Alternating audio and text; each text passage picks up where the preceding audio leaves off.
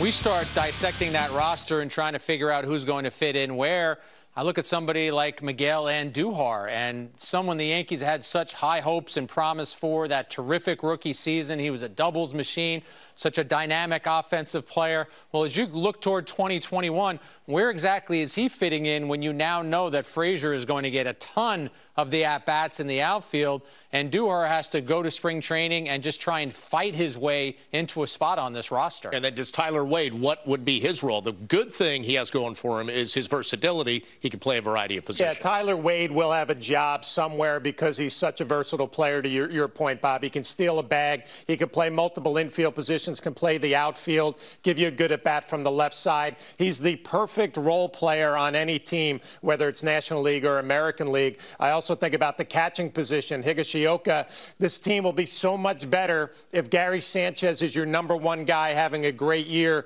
and Higgy is your backup playing once, maybe twice a week. That's when the Yankees will be at full strength. Some Yankees fans said, why not kick the tires on Kyle Schwarber, who was a free agent? Yankees did at least do that, right, Jack? They did, and then those tires ended up being very expensive. Schwarber ended up signing a one-year, $10 million deal with the Nationals, and that's why as we talk about the Yankees bench and their complementary players, the Yankees didn't have $10 million available to go sign someone like Schwarber, who would have been searching for at-bats within this lineup. He's a guy, to me, who really patterns out more as a DH, and the Yankees have Giancarlo Stanton. So all these players that we've already talked about, Ford, Tauchman, Higashioka, Wade, throw Thairo Estrada in there, and Andujar. The Yankees bench from last year, it's probably going to be their bench this year. They're just hoping for a lot of improvement. All right, guys.